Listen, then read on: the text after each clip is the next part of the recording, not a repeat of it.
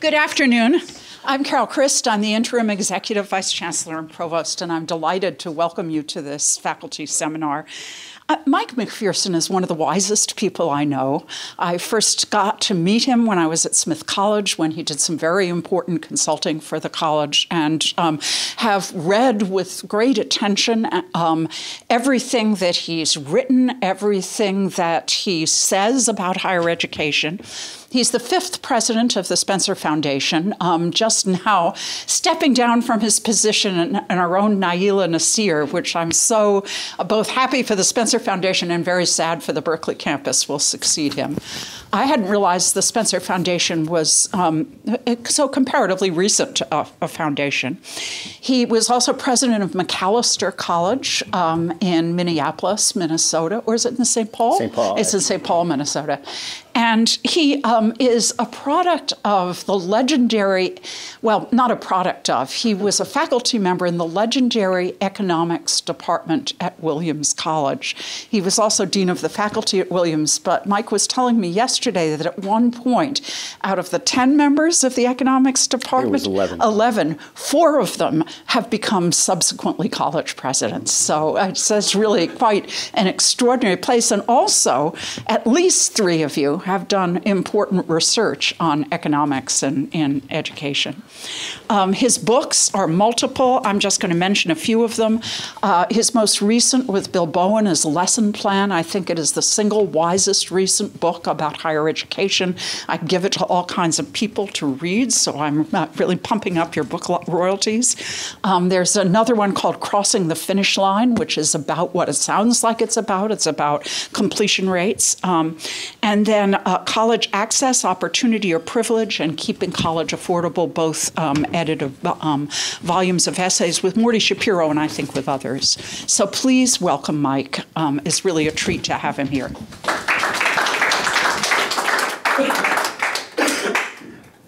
Thank you, Carol. I attended a seminar that Carol is leading here with PhD level graduate students who are working on their dissertations related to higher education, which was a great experience for me. Wonderful, talented people, and Carol introduced me then.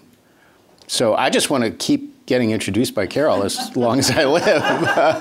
Although I have to say that yesterday she said that I was the wisest person she ever met. Then she heard me talk for an hour, and I've been demoted to one of the wisest people. By the end of the week, I'm probably not going to want her to introduce me anymore. Well, I do very much hope this can, my remarks can blossom into a conversation. And this room doesn't necessarily invite conversation. But I hope you will feel free as I ramble to raise questions or offer alternative speeches. I want to talk about a tricky subject to think about. And I should say that I'm going into some areas where I would not claim to be deep, and I do hope I'll come out of this learning some things I didn't know before. But what I really want to talk about is ignorance, in this sense that we have good general reasons to believe that developments in technology are going to transform a lot about life in the United States and in the rest of the world. And it would be astonishing if that weren't true within higher education. It's certainly going to be the case. It has already been the case in some parts of higher education. But I think we know a lot less than we sometimes let ourselves believe about what form those things are going to take, how quickly these changes are going to occur, and through what mechanisms they will develop. And when I listen to people talking about the technological future of higher education, they generally sound really sure about what's going to happen. And I just don't know where that degree of confidence arises. Silicon Valley. It's not limited to Silicon Valley, but I understand that. And I understand the advantages for various purposes of definitive stances. Many, many years ago, I read a book of short stories by Thomas Pynchon. This was something he pulled together after having published, his great quasi-science fictional difficult books, and it was called Slow Learner. And in the preface to the book, he said that he felt like his process of intellectual development was not so much that he learned things he hadn't known, but that he developed better maps of his ignorance. What was the nature of the things he didn't really know? And that thought has stuck in my head for probably 40 years. Maps of your ignorance. And, if you're just looking at a kind of a blank slate, that's one thing. But if you understand the planetary system and you understand galaxies and so on, you have no chance of understanding dark matter. But you understand what it is that you don't understand. You have a map of your ignorance. You know the stuff in the universe that is kind of known, and you know the stuff in the universe that you're ignorant about, which is really different from the condition people were in 1,000 years ago, when they had no clue about any of this. So I kind of want to, it would be ambitious to say I want to map our ignorance here.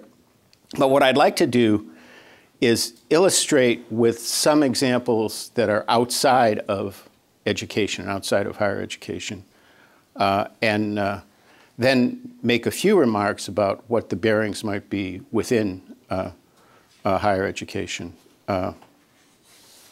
So one thing I would note, and this is something that Bob Gordon wrote in his very skeptical book. Bob is an economic historian, called The Rise and Decline, I think, or rise and fall, maybe, of economic growth. Bob sort of says everything's been invented, and that seems to me to be a crazy thing to believe, and that we can never again have things that were as dramatically important as what we had. I don't want to talk about that side of his argument, but what's really cool in that book is there is a real, well-developed history of the great period of economic development and growth that was driven by technological change.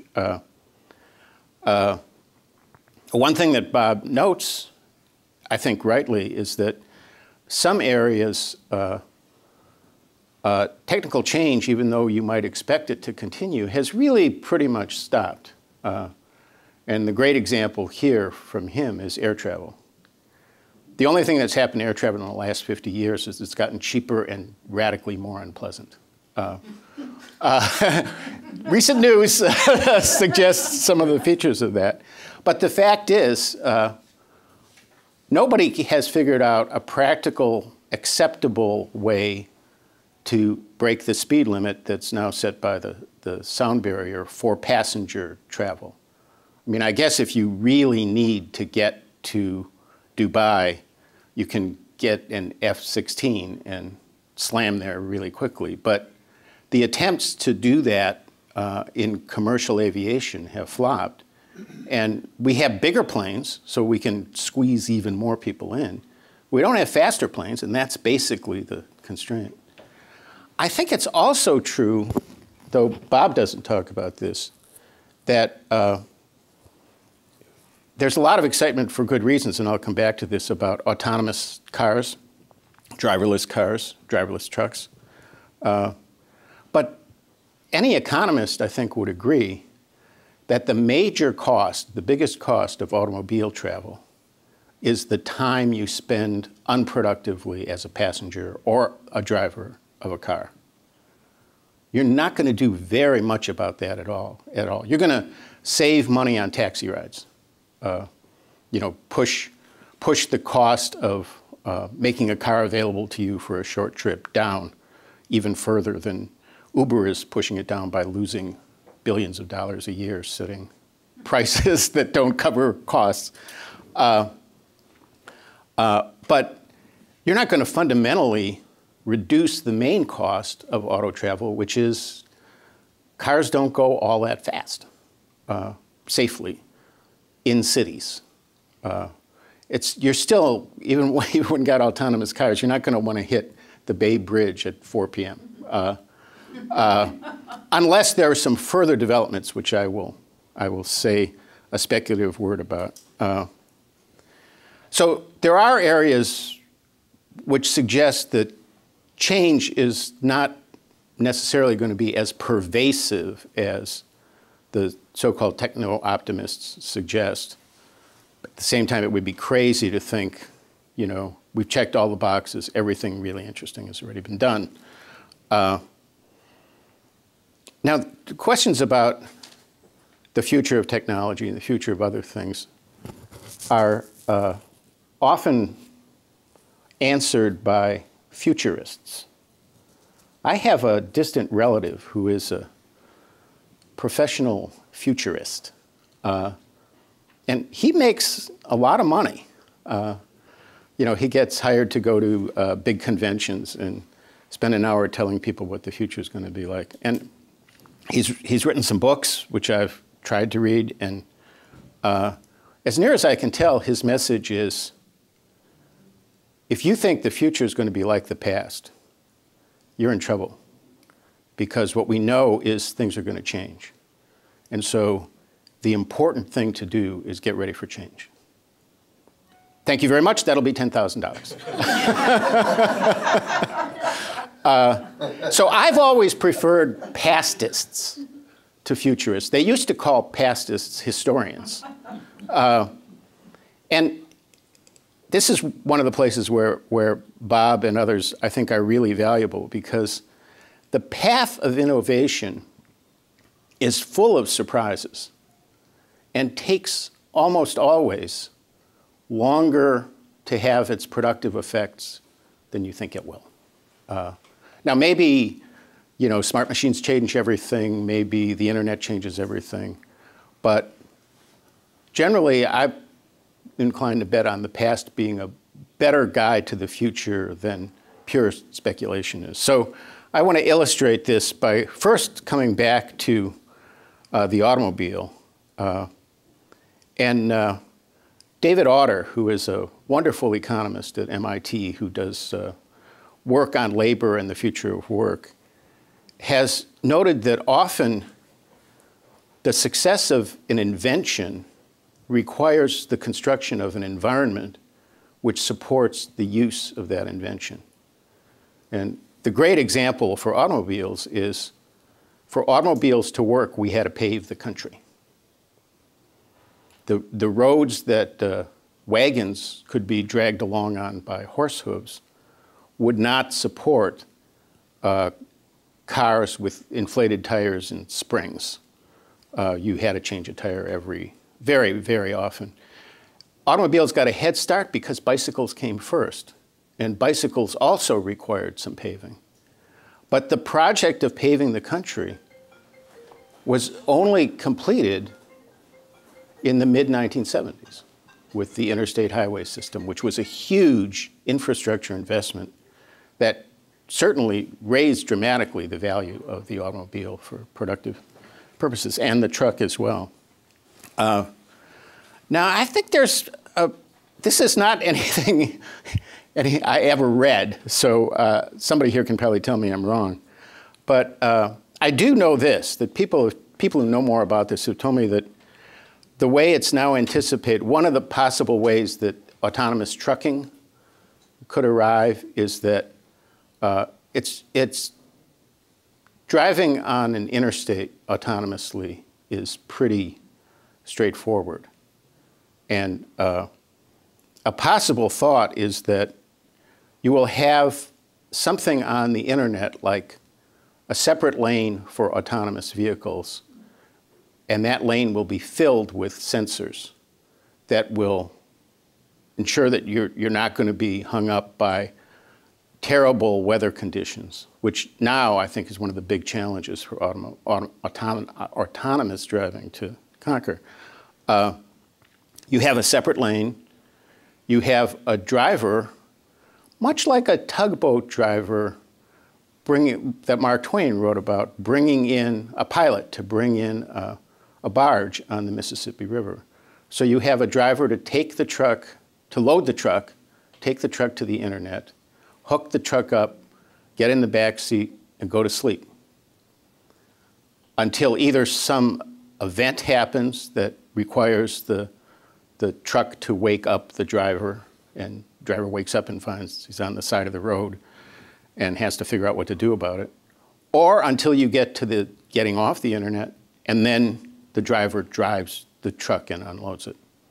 That's a perfectly reasonable model. And although everybody is building their own autonomous cars with their own designs, or at least they're supposed to be. I guess there is some legal question about whether that's actually happening in a couple cases. But it does seem like there are going to be big payoffs to having autonomous vehicles communicate with one another in a common language. And it does seem like there's probably going to be real value in having city streets with sensors that will communicate with all these autonomous vehicles, which to me suggests we may just need to repave the country to get the most out of these vehicles. And the gains, of course, if every vehicle can talk to every other vehicle, are tremendous because you can be super close together, because you know what the other vehicle is going to do. Again, you're made invulnerable to most road conditions that could get in your way because you're not really driving on the road, you're going to be driving on the sensors. This is just my little made-up thing, but I think there's going to have to be a lot of infrastructure investment to support autonomous driving in cities. That is going to be a public good, and public goods are hard to finance in the United States. So I think there's a real challenge there. It took 20 years for the internal combustion engine to really realize itself when enough stuff had been paved and reliability had risen enough. So I think that's an area where there's obviously going to be great advances, but where there probably is a need to build more of an environment than we have done. Another thing that Gordon does a great job of describing is that many of the important innovations of the late 19th and first half of the 20th century relied on the building of networks. Indoor plumbing and water supply.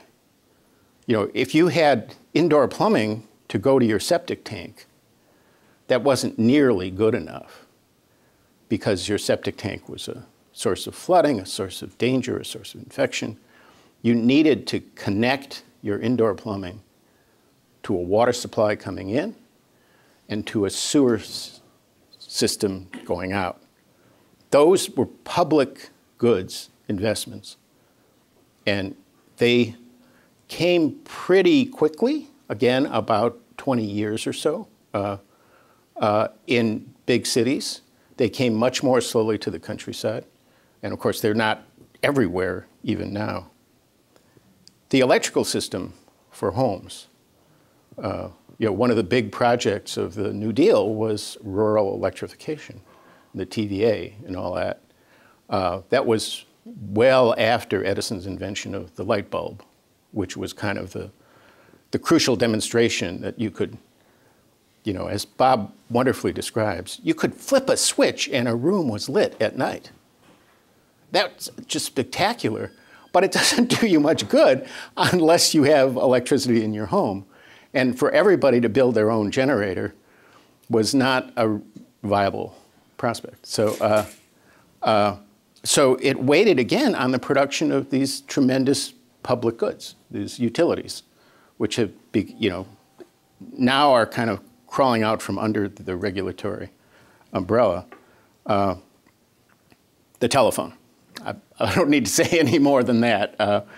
And of course, it was very important that every telephone be connected to the same network, which took a long time to figure out. And finally, the internet. The internet is a spectacularly important public good. And the attempts that we're seeing these days, both through big companies like Google and Facebook and through the ISPs who are now getting reversed, a thing that limited their ability to privatize the public good they were supplying, are trying to make private profits off these public goods. The amazing efforts to prevent cities from building their own citywide wireless networks because they undercut the profits of Comcast is really astonishing. So none of this is easy. And the building of these networks takes time. And it takes public cooperation. I think that's a really important thing to appreciate. You know, what Obama got grief for saying that nobody does this on their own. Google didn't become Google on their own. Google became Google because of DARPA, which developed DARPANet, which created the possibility of the internet, et cetera. One other category of challenge is finding business models that realize value from the invention. This is kind of going from invention to innovation is one way that this can be put. But, and these examples come from a wonderful article that was in JAMA about why it's taken a long time for medical technology to improve the information setting for doctors and medical care. Electrical power in factories as opposed to in the home. Before you had electrical power in factories, what you had is either water-driven energy or steam-driven energy. And that was transmitted across a large plant through belts and pulleys, which took the energy, was directed to running belt and pulley systems, which then could produce energy in other parts of the plant. And naturally enough, what companies did when the possibility of electric power emerged was they replaced the steam plant with a big electric generator. And they kept the belts and pulleys. And it took like 20 years before they figured out that distributing small motors across the plant, at first each with its own generator, later through an electrical wiring system, would be much more efficient. And it was only then that the revolution that was implied by electricity really could take off. There's a similar story about computers in the workplace. The development of personal computers and microcomputers in the 70s and 80s and into the 90s was undetectable in the rate of productivity growth in the US economy. Bob Solow, the great Nobel laureate economist from MIT, said you can find computers everywhere but in the productivity statistics. And it was only around the mid-90s that you got a distinctive upturn in the rate of productivity growth, which then petered out not long after the dot-com bust in 2002, 2003. And the reason for that is that what gradually businesses understood is to make the best use of microcomputing facilities, you have to re-engineer the workplace. So if you think about like financial world, I'm the head of the overseers at TIAA, and you look at what they've done over the years to make the processing of your financial data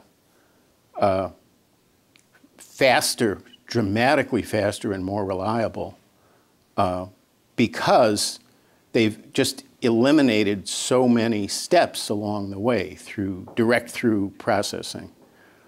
They've eliminated quite a few jobs in doing that, but the big challenge was the engineering challenge of figuring out how to direct the workplace to the most productive uses of computers. And you know, when these things started, you had people sitting at their desks, typing out invoices and printing them and walking them over to somebody else's desk. This saves you a little bit because you don't have to have a secretary do this on an old-fashioned typewriter, but it doesn't save you much. And so you need to think about how to transmit, manage the information. And then, sad to say, productivity growth in the US since the early 2000s has really been terrible. And this past year, for the first time, labor productivity was actually lower this last year than it was the year before. That hasn't happened for a very long time. So all of this stuff that we're anticipating the impact hasn't shown up yet. I do not in any way think that means it's never going to show up. It just means that it's actually taking longer to have a productive impact than we realized it would. And I think we have a kind of distorted lens on this because where there has been a real impact is the daily life of consumers. You know, instead of watching a terrible TV show at night, you watch Facebook at night. And your smartphone is ringing 24 hours a day, whether you want it to or not. You know, our active lives, particularly our leisure lives, have really been changed a lot by these technologies. But that's all of that is actually a pretty small piece of the economy. That, like, still true, the big pieces of the economy are feeding people, making their clothes, you know, just doing the stuff that lets you live your daily life. And our entertainment lives have been enriched, but we haven't seen the effects much more pervasively yet. So that's my reason for trying to map out the ignorance that we have. These things operate through different channels. They operate through different time frames. They generally require public involvement as well as private commercial involvement to really reach their fruition. And we need to recognize those dimensions as we think about the future in higher education. So let me just say a few things about the future as I can see it, or really more about the present as I see it.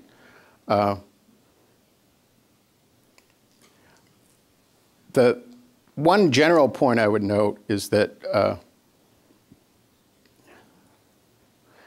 it's important to appreciate that the information businesses that have been disrupted most readily and most completely are newspapers, magazines. Those kinds of outfits always depended substantially on advertising as a source of revenue. And it's quite clear that the internet provides a form of advertising which is substantially more efficient. You know, the old joke used to be that we know that half of our advertising is completely ineffective, but we don't know which half. Now we do, because we track people, what ads they look at, what ads they respond to. You get a lot of evidence out of that. It doesn't actually generate a tremendous amount of revenue per connection, but if you get, as with Facebook, if there are billions of people looking at these ads, you don't need any one of them to have very much of an effect, to have a big effect overall. Higher education has never relied on advertising as a major revenue source. So I think that made the MOOC effort more difficult, because the original conception of the MOOC was that you would be free of all the institutional constraints. You would market these things on their own. And either, in classic Silicon Valley fashion, eventually you discover there's a way to make money out of this, or you would make money out of ads. But this has not generated the kind of revenues that would be needed to make these ambitious enterprises really function as freestanding, separate alternatives to higher education. At least they haven't yet found the golden key to make that happen.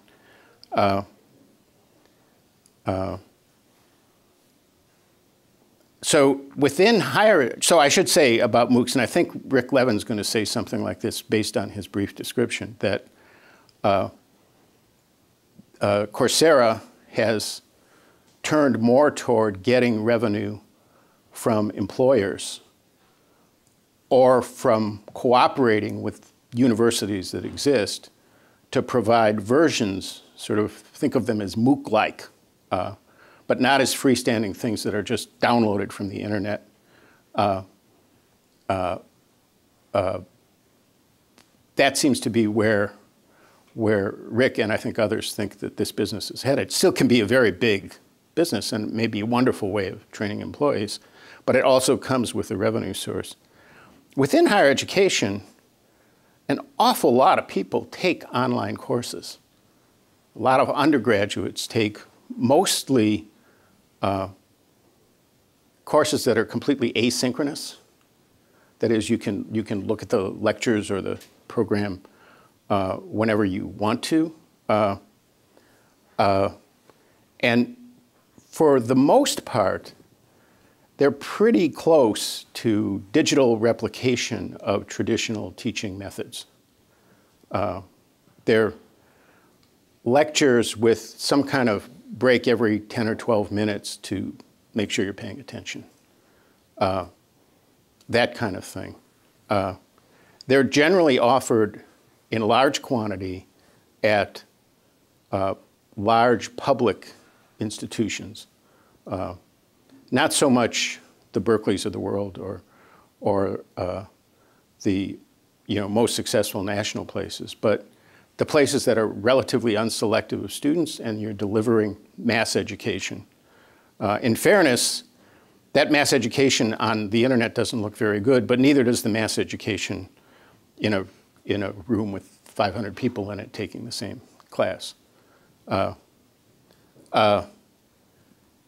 That being said, there have been studies, a handful really, out of thousands of studies that have been reported on. There are really a couple dozen that are legitimate either experiments where students are randomly assigned to be online or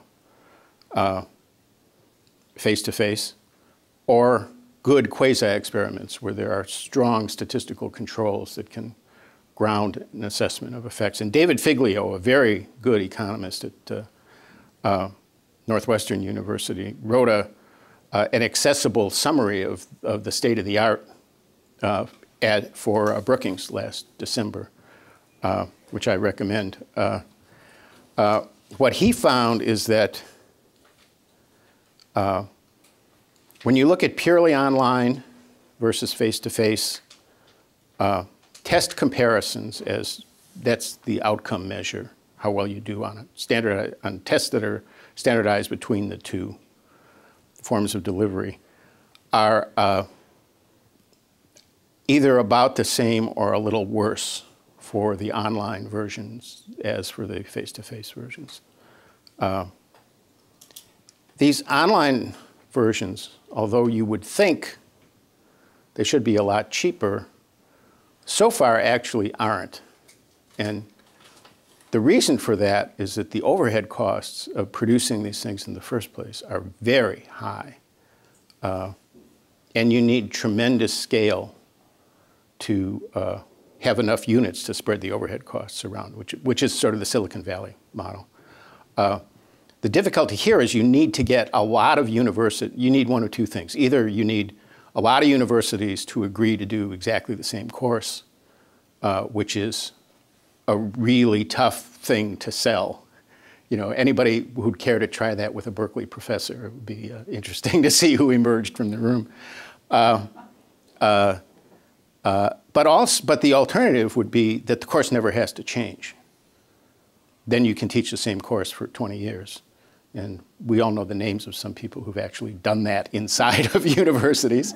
But you're not going to manage to get scale that way, really. So it's not quite as good or about as good and not cheaper in the studies that have been done. Now, not everything's been studied. ASU, to my knowledge, hasn't been studied or studied itself.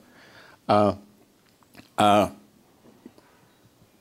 big thing is that the results are disappointing for disadvantaged students and first-time college students. And in fact, if we go back to the MOOC for a minute, most of the completed MOOCs are people who already have a bachelor's degree.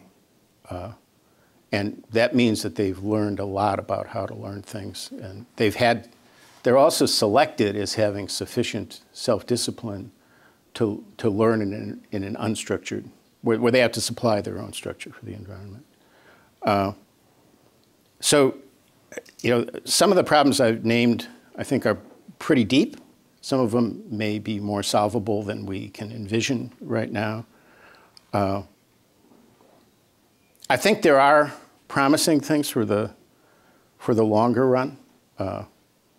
One is artificial intelligence driving adaptive instruction, and I believe we have an expert on that subject right here. Zach and I met. Do you all know Zach Pardos,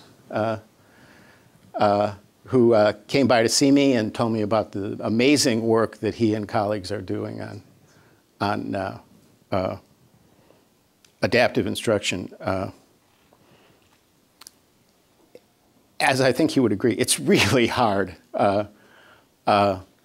developing this in an effective way. The idea of adaptive instruction is that when a student gets something wrong, the machine, let's call it, whatever form that takes, can help the student identify what he or she needs to learn, and therefore, in effect, can diagnose their problem to some degree, or at least let them know how other people who succeeded have solved the problem. That may be a better description of what you're doing.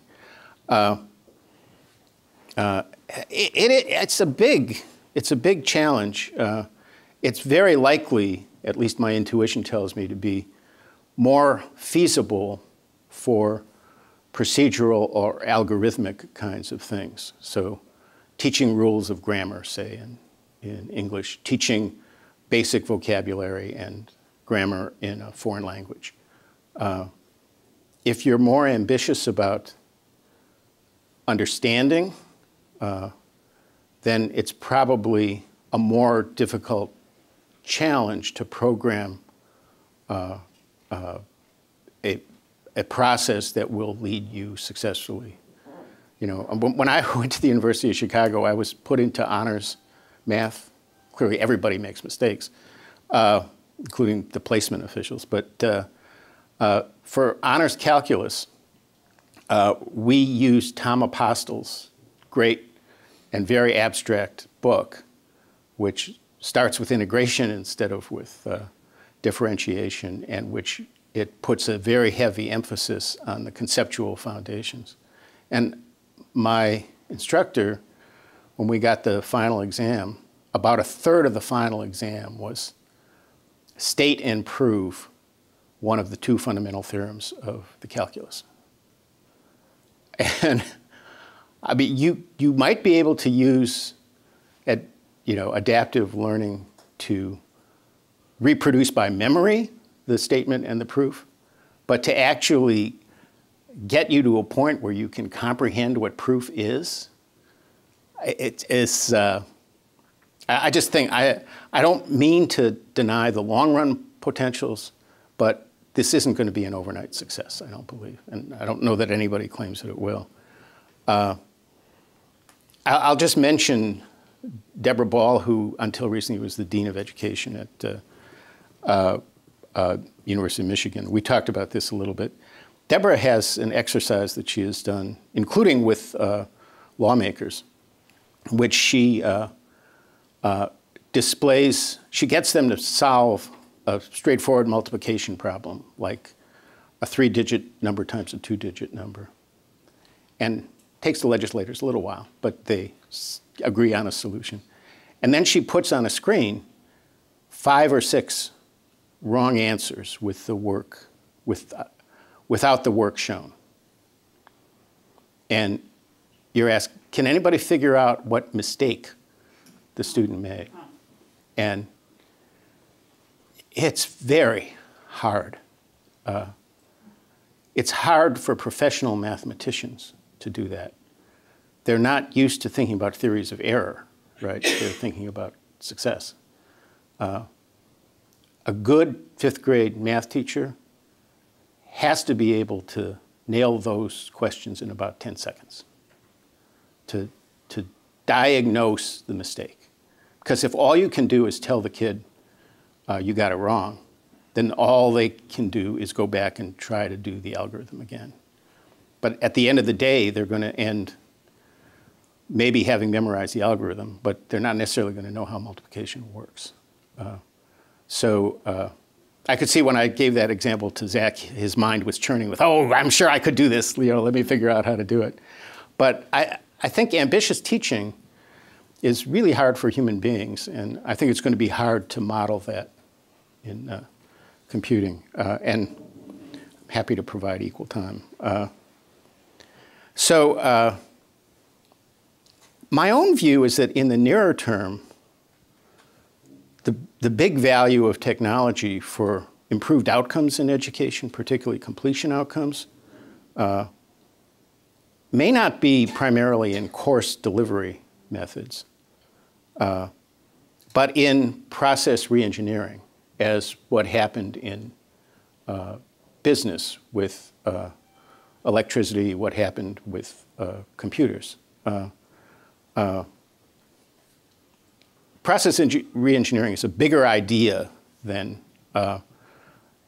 using technology, but it includes using technology. So something that schools have shown quite a bit of success with, like Georgia State, Florida State, has been organizing production in such a way that students get very firm advice at the beginning of their education about pathways to success. And then their progress along the pathway is measured aggressively and rapidly. And that information is then fed up and fed back down, so that very quickly, if a student has failed to show up for class for 3 days, all of that students failed to show up for class at a certain number of their classes, all their teachers will know it. And there will be processes for getting to that kid or adult and finding out what's wrong quickly. If people get bad grades, they can't progress on the path they're on until some way is found to fix that. And all this happens not when you go see your advisor annually, but like 2 days after this thing happens. And do that relentlessly, it can make a lot of difference.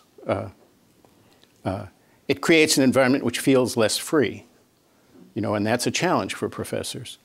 But it also, if you're looking at a population that has very low completion rates, getting those completion rates up is very high value. And a big thing that fits into that, and Zach is working on stuff in this area, is predictive analytics. That is, on the one hand, what are the key signals that somebody's in trouble? And on the other hand, what are the kinds of remedies that have worked for other students?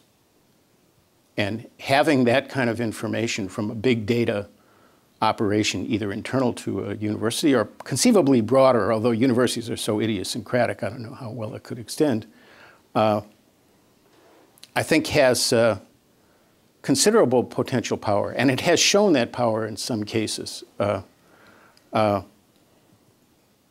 The analogy to network building, that is, we need networks for using electricity, using the phone, I think is more commonality and consistency in what credit in particular courses means, in what an associate's degree means, and what a bachelor's degree means, so that there becomes more of a common currency across institutions that can facilitate the development of better teaching. If everybody's teaching their own thing, it's very hard to scale that. Even if it's all human teaching, it's still very hard to scale it. But if you have more commonalities, again, something that universities are kind of allergic to, but that, and I don't think it's so much that Berkeley needs this kind of thing. Maybe for some subset of their students, you guys do. But other institutions that have much less selectivity may benefit a lot from that. And then I would say the potential to improve human instruction through digital technologies that gain information about what people are doing as teachers. There was a huge project by the Gates Foundation in K-12 to videotape very large numbers of teachers, to evaluate those videotapes, and to begin developing feedback systems for what is effective practice based on how these students did, depending on what practices their teachers followed. There are amazing things technologically you can do to observe classrooms. You can tell, apparently, people can actually, by computers, by looking into kids' eyes, can tell if they're paying attention. Now, that doesn't mean that, I don't think it means that you want a computer sitting next to the teacher while she's trying to hang on to the threads of a discussion to have that electronic diagnosis. But it does mean you can tell what techniques encourage people to pay attention, right? And it's not going to be the same in every subject. It's not going to be the same for every teaching goal. And of course, we have, for technologically enhanced courses, we have lots and lots of data being generated automatically in the course of your interaction with the computer. So even if you have human instruction, but you do your homework on computers, you can learn a lot from that, and you can learn a lot that could be fed back to producing better teaching. So I don't think any of this is a walk in the park. I think in the long run, there's going to be huge transformation, which I don't know what it's going to look like. But in the near term, I think there are some next steps that seem really promising for what I think is one of the very biggest problems in our country, which is the failure of so many people to benefit from their experience in higher education. That was way more blab, blab, blab than I ever intended. My computer here tells me that you all were paying attention every second. But I would love to get feedback, questions. And I'm looking at you, Zach, too. Please. Yeah. One of the things that worries me and concerns me about the attempts to try to do this technological innovation is that I think it's very hard for universities to get the money to do that, and actually sort of to take the risk that maybe they're going to do something that's going to mess things up more than help. And so it's hard for us to have the venture capital, and it's hard for us to fear that we're going to take a cohort of students and completely screw them up with whatever we're trying to do. How do we think about that? I think both those things are real. It's good if you worry that you're going to screw up a whole generation of students. I'm not sure everybody does, but everybody should worry about that. I think getting capital to do this is in a nonprofit environment is really difficult. And of course, part of the allure of MOOCs was to get out of the nonprofit environment, get out of the institutional environment, to get out of all those constraints. But apparently it turns out that you're actually paying for something when you have those constraints and so on, because people still voted with their feet in that direction. To some degree, I think consortial stuff can help. I mean, if you think about, like, I've worked a lot over the years with liberal arts colleges, and for the high-end liberal arts colleges, there are tremendous risks in messing with technology. Besides the pragmatic risk of getting the capital and not screwing people up, there is the risk that people may think you're having a fire sale, that you're disrupting the intimate relations between teachers and students. So I think it would be very appealing to do some of that in a consortial way. And I think there actually could be real savings from selective use of technology to, for example, have 2 campuses where the classics people in one did all of the basic Greek teaching, and the other did all of the basic Latin teaching, and shared that electronically.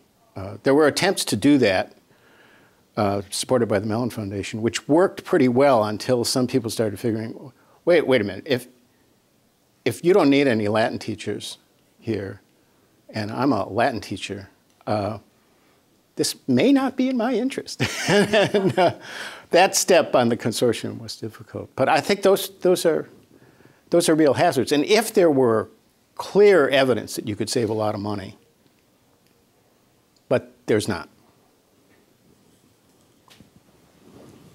Yes. Anne, right? Yeah, thank you. Wow. I have 2 different questions. One is a very cynical one, which is to the degree that what many colleges and universities sell is not education but credentials. Now, that's probably not true in technical fields. That is, if you turn out engineers who can't do anything, that's a big problem. But for many of us, we're not sure as we teach to what degree what our product is actual education or credentials. Then I think the possibility of mechanizing this really suggests also, the danger from the institution's point of view is cheapening the credential, which is one problem.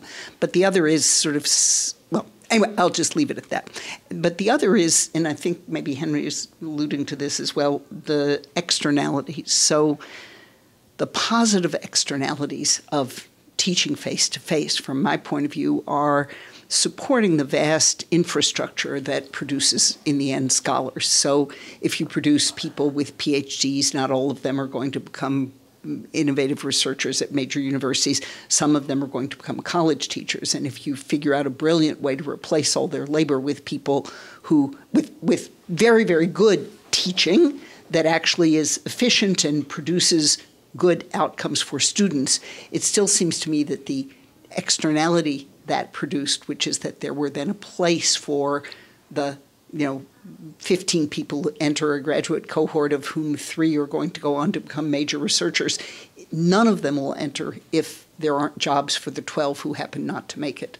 And so what do you have to say about externalities, I guess? Well, let me take that second one first, because I think this is hugely important.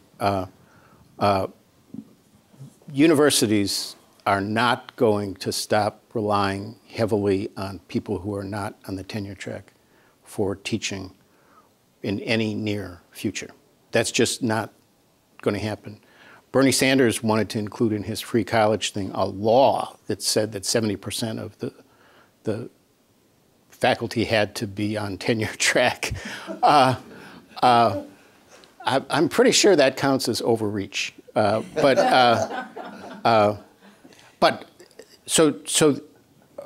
there is a huge problem. I mean, I think part of the solution is that places that aren't producing very good PhDs, now, I'm not talking about Berkeley here, but places that are in this game who don't have the resources to do it well should stop. We're producing more PhDs than we should. I think that's a real problem. And it's not true in every field, but it's true in some fields. It's certainly not true of every university, but it's true of some universities. At least that's my view. But then there is the question of how do you arrange for people who are not on the path to tenure to have meaningful, rewarding careers as teachers, which is, I mean, most of the work of most professors is teaching undergraduates in most places, right? And at many, many, many of those places, the main thing in people's minds is to get more time for their research. So that's not necessarily going to produce the best teaching or the best research. And having, as we have professional scientists in the labs at a place like Berkeley, these are people with doctoral degrees and sometimes postdoctoral training who are never going to be PIs on a big NIH grant, but are going to have a professional career as a scientist working in a lab. We can have professional careers for excellent teachers who get rewarded for their excellence. But not if you displace them with brilliantly designed. That was my question. Oh, I mean. oh, I'm sorry. I wasn't. I was addressing the non-computer version of this question. But I guess I was thinking about what courses of the brilliant sort, if it really displaces the second and third tier careers that are available to people who do all the work of becoming scholars. Well, at some point, something like that may happen. I mean, you know, that it would become the equivalent of what people think is going to happen to truck driving, right? And then a big thing is you produce fewer people who will do that for a career, one way or another. I mean, but you know, I'm 70 years old. It's not going to happen while I'm still worrying about anything like this.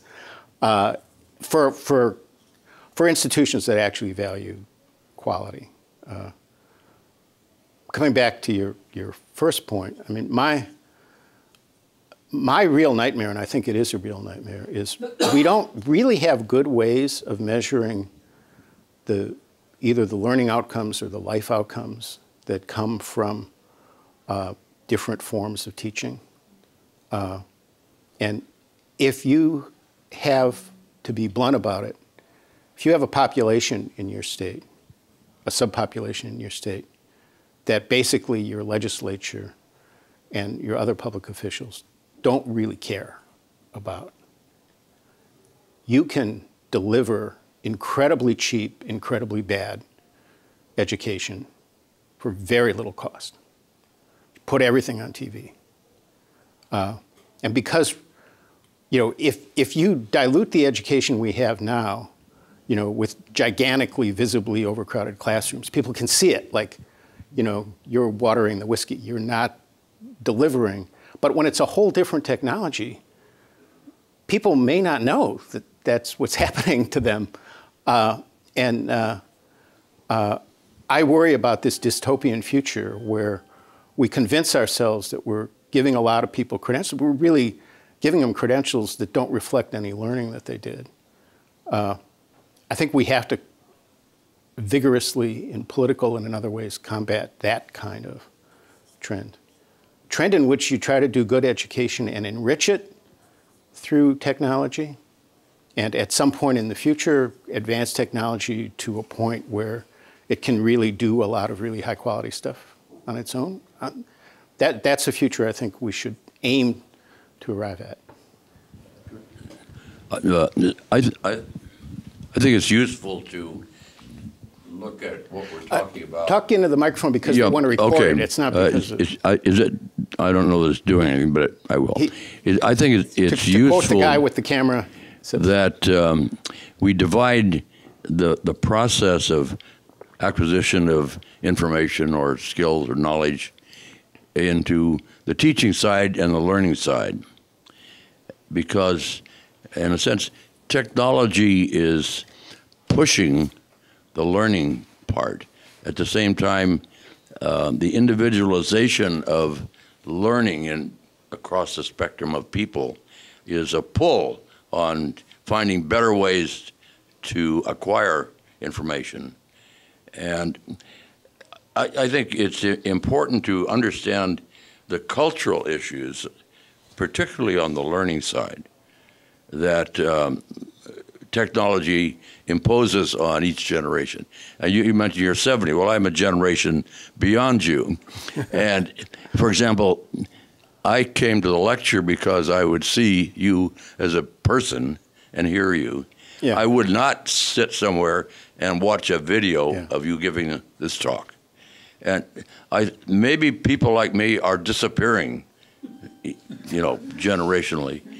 But it really places a huge burden on us to understand and try to come up with the idea of what a university should be.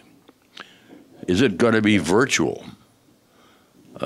Are these social networks so independent and immaterial to personal contact? So I think those are huge questions that technology cannot answer by itself. Yeah, I certainly agree, cannot in any way answer by itself. I think the cultural dimensions of this, not only cultures as they evolve over generations, but within a given generation, depending on the kind of experience people have had when they arrive in college. And, I think, a really good example of this is that people expect now, many people expect that when you show up in college, you will have an iPad, you will know your way around a computer. All of a sudden, this is part of the definition of college ready, right? But wait a minute. You didn't have to change college in such a way that you couldn't go to it unless you already knew that stuff, right? So college ready is not some independent exogenous force, and it in a country, in a society like ours, it's going to migrate to the convenience of the people with the money. I mean, that they're going to have a much wider range of opportunities prior to coming to college, and then we're going to say, well, there's something wrong with these people because they can't do this stuff. It's sort of a version of well, I taught it very well, but nobody learned anything. But what do you think teaching means, man? I mean, that's, so the lack of flexibility in the universities, the lack of awareness. Carol and I were talking about how good it would be for first-generation students if it were easier to find your way around the Berkeley campus.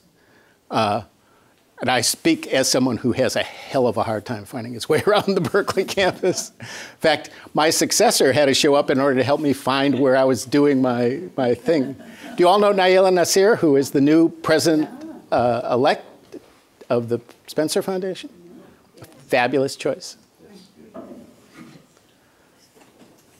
So we have time for 2 more questions, and I see 2 more hands in the back, and Zach. Fantastic. Hi, thank you very much for this talk, Michael. I was at Amherst College 5 or 6 years ago when Amherst had a very public conversation about whether to join edX and start filming its courses. And after about a semester's conversation, the decision was made not only to not join edX and to not film courses at all. Like you said, this was seen as an existential threat to the liberal arts college. But there was sort of a swing in the opposite direction, in part using money from the Mellon Foundation to support undergraduate research with professors. There's a sense in which this is the opposite. This means that, professors are spending more individual time with students, and students have more direct feedback from their professors. Now being here at Berkeley, I see a very sort of similar decision being made for a similar reason. Berkeley currently has a push towards undergraduate research. And I just wondered to what degree you see this as part of a long-run trend, how it interacts with the techno-optimist or techno-pessimist, and what you think of the value of these kinds of, I think at least to some degree, new activities being conducted by universities. Can you say a little more about what the innovation is at Amherst? I'm not... Amherst received money from the Mellon Foundation to teach 5 to 6 person courses oriented around research in the humanities and social sciences, though it was ultimately picked up by the sciences as well, to foster undergraduate research participation with professors. Yeah, I think innovations of that kind can certainly be appealing. I think it's important to keep in mind whenever one thinks about American higher education, that what Amherst can do, what Berkeley can do, is not typical of what institutions generally can do. And when I taught at Williams, I taught courses in a major called political economy, and I would teach with a political scientist, and we would each get a full course credit for that. It was a great learning experience for me, but Jesus, that's expensive. And it's hard to pay for. I do think, I mean, I'm disappointed that Amherst decided not to join edX. There's no contradiction between experimenting with technology and experimenting with innovations in traditional teaching. You know, there's a brilliant sociologist at Princeton who produced a MOOC that got into wide use, and he became fearful that that might put some sociology teachers out of work, and he withdrew the MOOC, exercised his right not to have anybody ever see it. Now, this is Luddism, and I think we have to use these technologies in the right way, but we also have to be open to them. I think, you know, it's I think not the right thing to do, but it's also an imprudent thing to do to slam that door, because if we think in the broad sweep of American higher education, we can just say, we're doing it fine. That is definitely not going to work. Michael, I have a question for you. Okay, given that our universities and colleges are increasingly becoming more multicultural and global in terms of the students, how do you think technology is going to fit in there in terms of helping the professors to teach the multicultural? Because they're coming from different groups, they have come from different countries, different cultures in terms of how they learn. So do you see technology as being the great equalizer, the great help in terms of helping the professors as they teach these classes and these students? I think that's a really interesting formulation, because the direction I expected your question to go was whether teaching by computer or with technology how does that respond to cultural diversity? And I would be very worried about that in the ways that this teaching is done now. It's not to say that you couldn't have big innovation in that, but right now I would say that sort of teaching is very homogenizing. It tends to assume everybody is the same. And if you think about the people who are designing these things, probably what they're going to assume is that they're white men. Right. But you're asking something really different, which is something that interests me very much, which is how can the teachers become better teachers in the classroom through what can be learned through technology and through technology-enhanced experiences. And I think there's potential there. And I think there's similar potential in K-12 education, where you can learn more about the populations that you're teaching. And certainly the first rule of teaching, of good teaching, is to get a handle on what your students already know and how they think about these things. And if you try to, it's when you don't do that that you get into the, well, I taught it well and they just didn't learn it mentality, whereas teaching is an engagement with a learning process. That's the only reasonable definition of what teaching is, whether it's done by a computer or whether it's done by human beings. Zach? First of all, thanks for that 1,000-foot view of technological innovation. Analogy is one of the best ways to learn, and I've thought of several ideas while you were speaking about that, so thanks for that. I'm not a futurist, so I'll look back to a historical finding in responding to technology as not displacing workers, but perhaps creating better pathways to careers. So one of the larger results in intelligent tutoring systems has been students who are just acclimating to a particular topic, at least in STEM. STEM is mostly the area being taught in intelligent tutoring systems. For those students, if you have the tutor scaffold the experience for them, break the problem down into steps, they do a lot better than the students who are already advanced. So similarly to higher education, when you have first generation college students, they're often disoriented when they first join. And relating to your suggestion about if you could help students find their way around Berkeley campus physically, what if we could help students find their way around the Berkeley campus intellectually, conceptually, make sense of these different disciplines? So, AI can be seen as a displacing force. You see in taxis and so forth.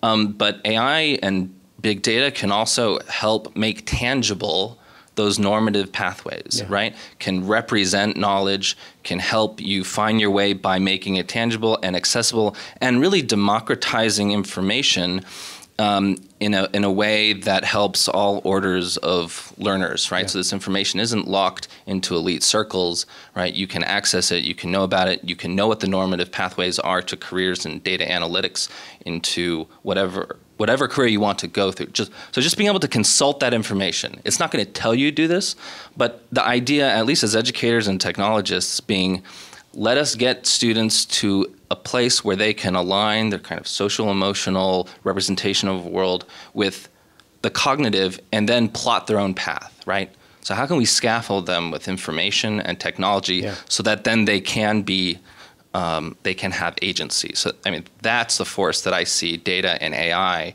is helping students get to that place where they can chart their path, not to chart it for them. I think that's great. It's an absolutely wonderful example. You showed me a little bit of your early stage work in that direction. And I love both the point about the complementarity of technology and human action and the point about people really needing not only literal roadmaps, like I need to find this place, but conceptual roadmaps as well. And I think that's all really important. I might go a little further and say sometimes you actually should tell people what to do. But that's, there's actually, this is a one minute point. There's several years ago, President Obama pointed to the ATM as an example of a displacing technology and said, all these tellers are obviously going to have lost their jobs. The number of people employed as bank tellers has gone up with the greater use of ATMs. And there is a whole new job category, ATM repair. So our intuitions about how this stuff is going to play out aren't very reliable. And I think it's a great example. Well, let's thank Michael.